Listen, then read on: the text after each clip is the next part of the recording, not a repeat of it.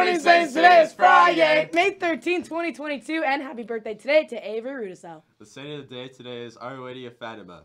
Like the apparition of Our Lady of Lourdes, this appearance was not given to church officials, but to children. Through them, Mary requested that the church spread devotion to the rosary to all the faithful. STA Lost and Found items will be on the common stage Monday through Wednesday next week. Please stop by to see if any of the items are yours, and if they are, please take them home. All remaining items will be donated to Turnstiles. Mrs. Davis has plug-in style headphones for sale in the Learning Commons for 50 cents. Saints, if you want to get a jump start on your community service hours this summer, then listen up. Did you take a cooking class at St. Thomas Aquinas? If you said yes, then think about volunteering this summer at the cooking camps being offered to kids in grades 1 through 9. These camps are being offered cookies, cake decorating, and candy making. For more information, stop by room 221 or email swaldron@stasaints.net.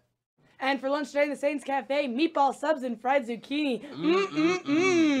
Now it's time for the FriYAY Fun Fact of the Day with our friend Ethan. Ethan! Saints, did you know that Friday the 13th only occurs every 212.35 days?